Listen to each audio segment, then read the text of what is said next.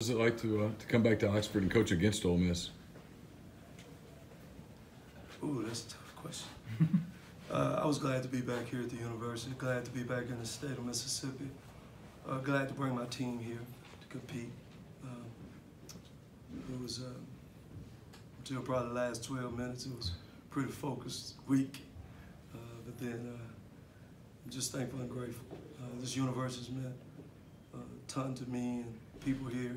It's great to see everyone back as I got back here, and a lot of familiar faces, and I'm thankful for the hospitality, but I didn't expect anything different this Ole Miss. What happened with the technicals, Rod? Can you tell us a little bit about the exchange and about, well, I mean, you know, more or less about what you were unhappy with? Well, first of all, I was unhappy because I thought there were several plays that were bang-bang plays throughout the game, and we never got the call. I thought there were several times that during the game that one play was different than another play. And they would drive and we would get a foul, and it seemed like the same play would happen, but there was no intention on my part to get thrown out of the game. I thought the whistle was extremely quick, the second whistle. I probably deserved the first whistle just because of actions on the side. But also in that, I represent Cal State University, Bakersfield. We're not taking a backseat to anyone, even though this is my alma mater. I'm carrying guys to the floor with the expectation of winning. And anyone starts to not respect us in that way, I have to step up and defend our guys.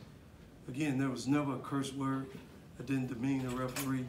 I've never had a call ever in 30 years that I've ever called the officials a name, a curse word, indicating anything, insinuating anything but for professionalism.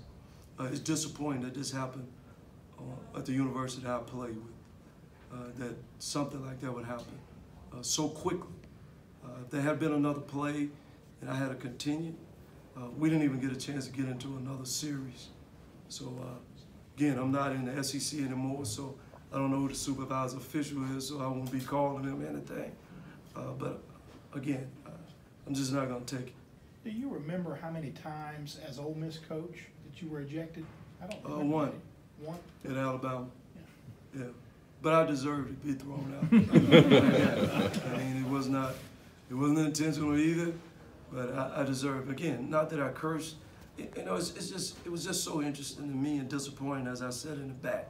I know coaches curse and use profanity, and I didn't know they demean referees, and I didn't do that. And to get thrown out of the game, especially in a moment like this, first time back, for that to happen is disappointing. But that don't take anything from the game, their team. I'm thankful to Coach Kermit that he would, invite me back, and the hospitality at the university. Again, it's what I expected. I'm just disappointed that the game would go that way, but I'm not so disappointed that I wouldn't do it again. When we go into a fight and a battle, I'm fighting for our guys and for our university and for our city. Ole Miss basketball has changed a lot, Rod, since you were here. What are your impressions on this place and just how much basketball has grown? You're a big part of it. Well, first of all, I think you have a great coach.